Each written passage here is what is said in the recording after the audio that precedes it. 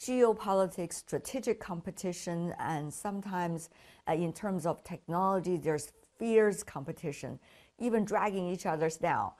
I mean, at this point, what do you make of the nature of your research? And as a scientist, how do you see this dramatic change in the international environment? Yeah, the situation changed a lot, but the four scientists look like everything is the same to us.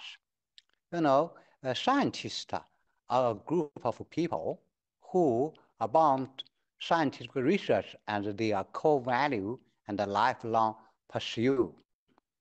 In my opinion, all the scientific activity are determined for one ultimate goal, that's for the advancement of human civilization.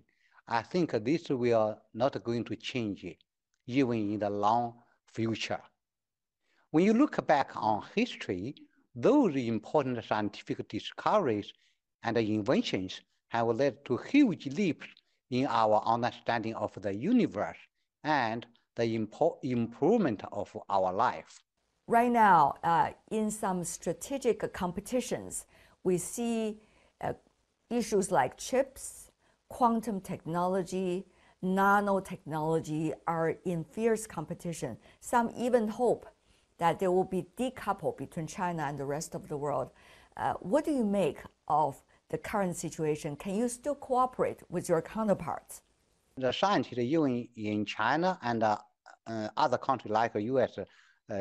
Try to find a way to collaborate. I think maybe this is something we are looking for, but still we try to collaborate nicely together. I talked to a lot of colleagues in the United States and Japan, and they said we should collaborate, particularly, and we are working on some fundamental research aspect. China's investment into basic research have doubled over the past years. So as a scientist yourself, did you feel it? What is its impact on you? I always feel lucky and proud to be a researcher in China. Over the years, I was thrilled to see basic research getting more and more attention and weight in our country. Thanks to the huge investment by our government you just mentioned, scientists, including myself, are empowered to conduct cutting-edge and the most challenging research project with the best research facility. And those facilities are usually very expensive. For example, the typical price of the machine in my lab is often close to $1 million. So clearly, very strong financial support is essential.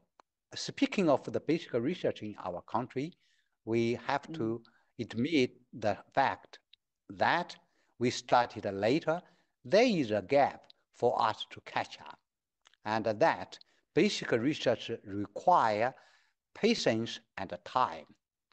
However, we all witnessed our own fast development in the past decade and show ourselves the determination to keep up the effort. So what do you make, Professor, of the strongholds area that China has been talking about, namely the areas that are in strategic competition with, for example, the United States, and there was a block of information, block of technologies and intellectual property from the other side?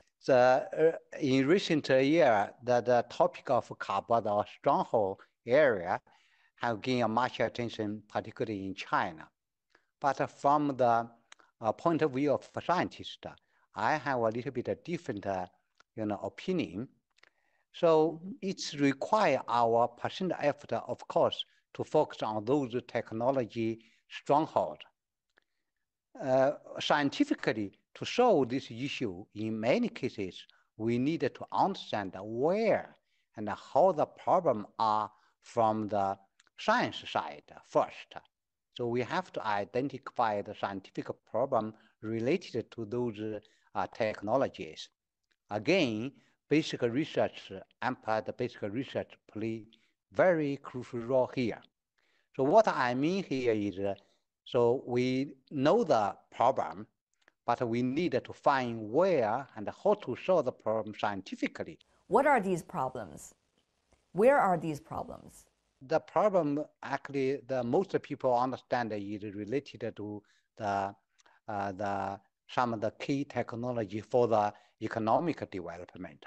You benefit from those advancement of technology, but we don't have the technique or the science and the related technology to develop this kind of industry and application to develop the economics. The chip is a very popular one, is a well-known one, because this is related to the manufacturing of the phone or the super high-speed computer. So because we now in the age of the digital society, so we need this kind of key technology for the economic development in this digital time. What do you make of the current process of trying to develop this technology to catching up with the latest? As a scientist, I'm very optimistic about this. So we just need some time to understand how to make this kind of technology. I think it's that's different from the science. Science, we as a scientist, we usually explore something unknown. So this is a known problem. We have a unknown the technology. So as long as we know the what's the science there, and then we probably can find a way to develop the technology.